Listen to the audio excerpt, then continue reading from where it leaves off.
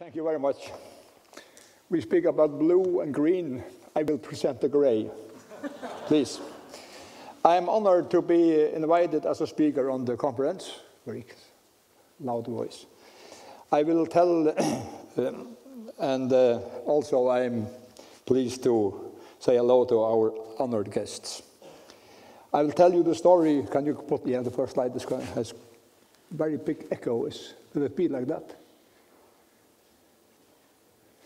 I will tell you the story how the industry and the government together implemented strict, appropriate rules for salmon farming, and how these rules transformed the companies from a long struggle to be the best salmon farming companies in the world.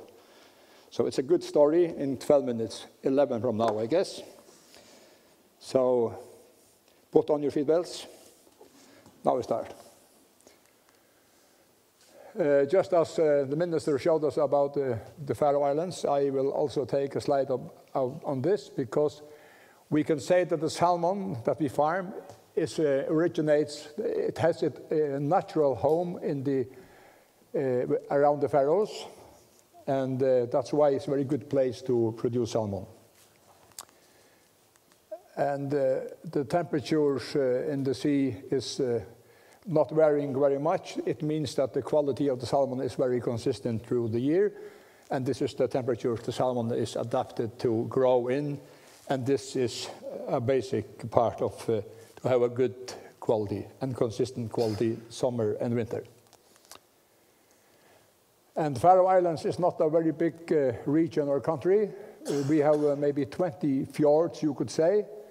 And our company, the company I represent, is located in the west.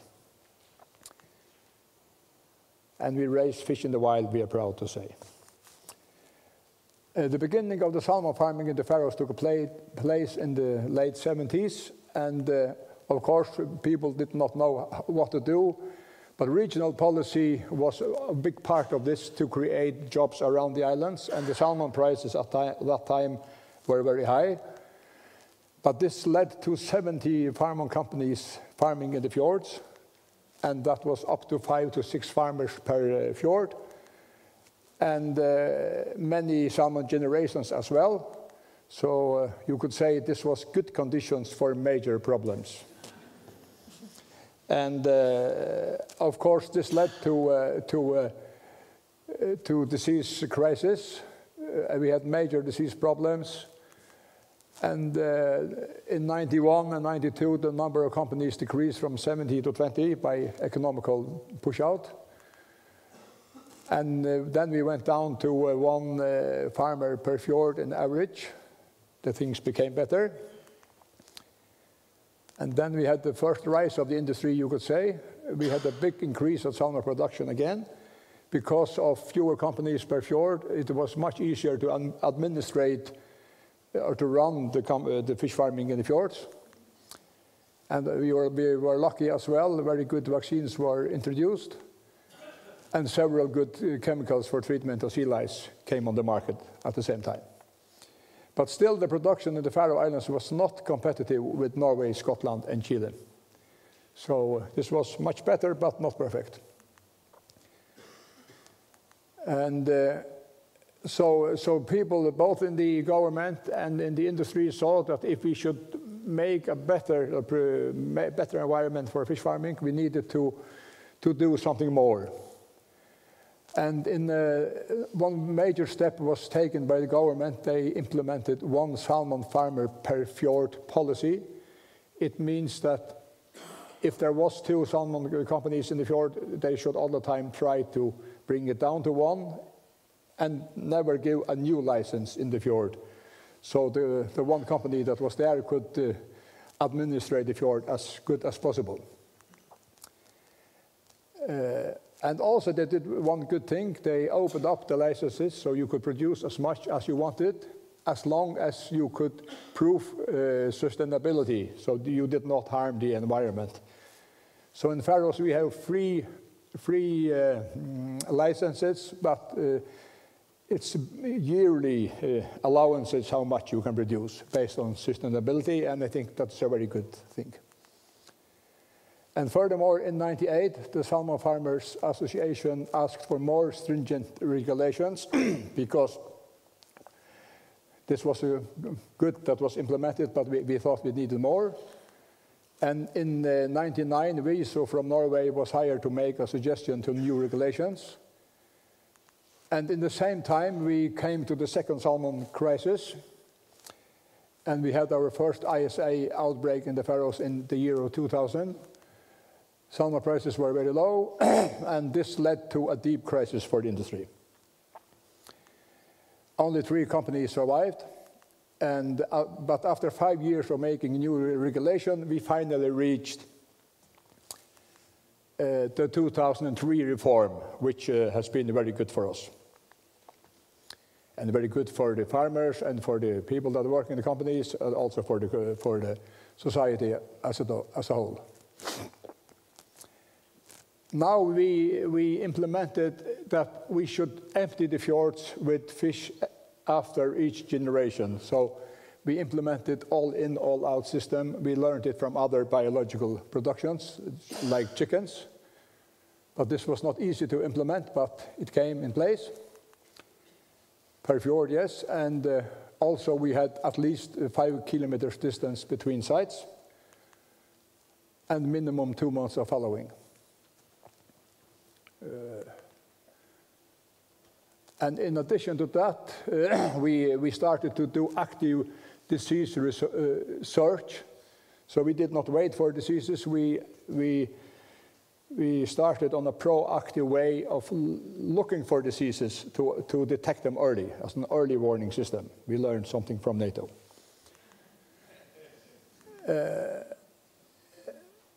And after that, or around those days, and after that, we have implemented in the Faroe Islands a traffic light system that says that if you have a good production, you can increase. If you have a poor production, you need to reduce. And we are monitoring the seabed. If there is much pollution on the seabed, you need to reduce your production. And also if the seabed is in a good condition, you can increase. And I think this is very important. Economical way to use. And also for sea lice numbers and use of chemicals against sea lice. If you have big sea lice problems, you need to reduce your production. And on the other hand, if you can show that you have good sea lice counts that we shall do, you can increase your production. The same goes for mortality rates. The business that have high mortality rates need to reduce, and the other one can increase. Here we see a production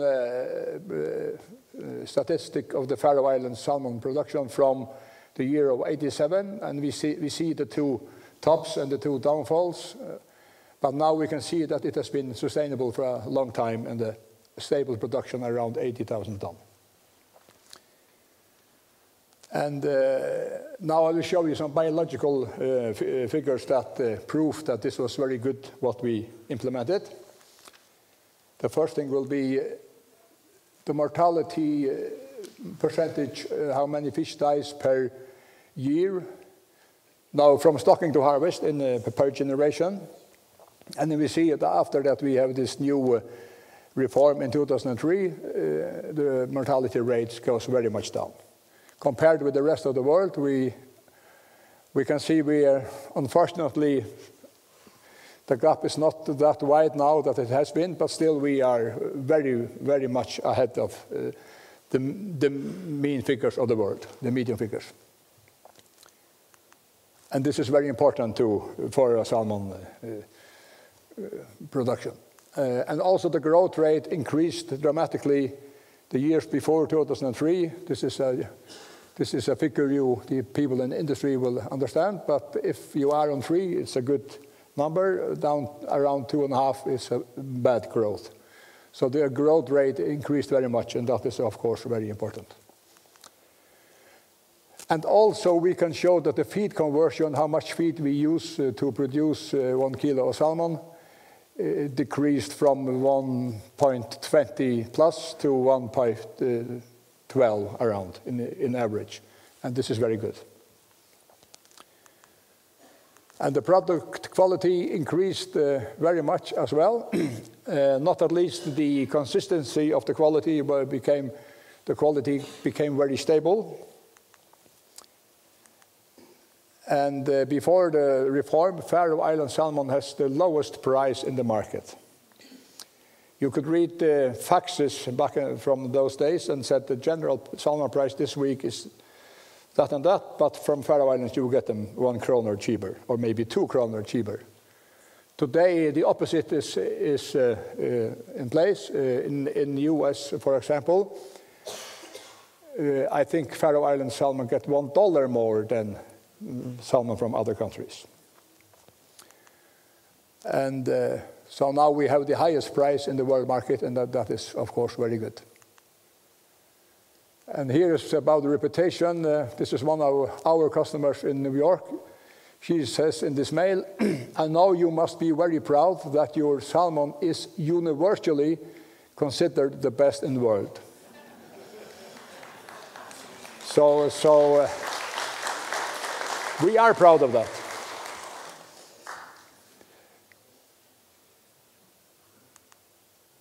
In summary, 1 farmer per fjord, all-in, all-out system, active disease search, and traffic light system to adjust the production, has paved the way for a much better biological performance and established the recognition of the salmon from the Faroe Islands as the best in the world. Thank you.